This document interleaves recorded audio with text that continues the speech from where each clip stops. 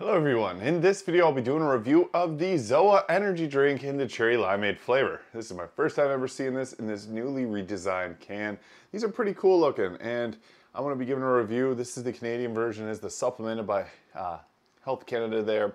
Now these are probably very similar to the American ones, so if you're tuning in from America, this is likely a very similar product, but there's only 10 calories in one of these cans. The usual suspects for B vitamins, 120 milligrams of caffeine, so a lower dose of caffeine, which I do like.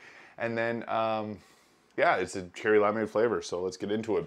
There's also 200 milligrams of BCAAs, not really anything notable, but it listed on the can, kind of funny. But yeah, we'll get into it here.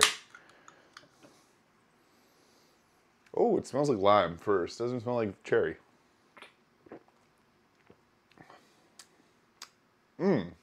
That is interesting. Usually cherry lime flavors lead with like the bold cherry flavor, but I taste lime first. And as I said, I smelled it first too. So I think this is more of a limeade dominant drink, which is very nice because I think the lime flavor is really well done in this. So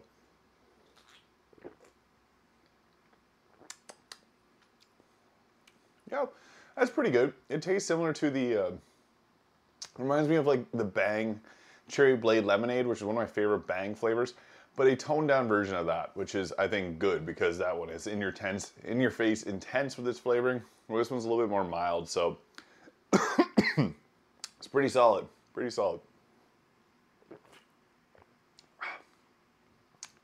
Yeah, I don't think this is as good as the Tropical Punch ZOA, but I think it's better than the White Peach ZOA.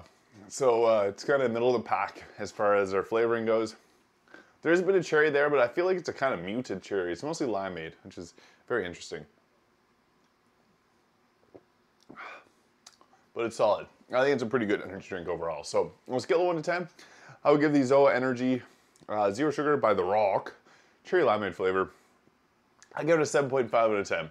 Not my favorite ZOA energy drink. It's a decent one. The cherry limeade flavor is nice, and it's zero sugar, so I can't complain about that, but I think there's something missing from the flavor. It needs a little bit more boldness than the cherry, I believe. Like, that's what's missing. But if you like a more mild, muted flavor, then this is a good one. Cheers. Thank you so much for watching, and I'll see you in the next video.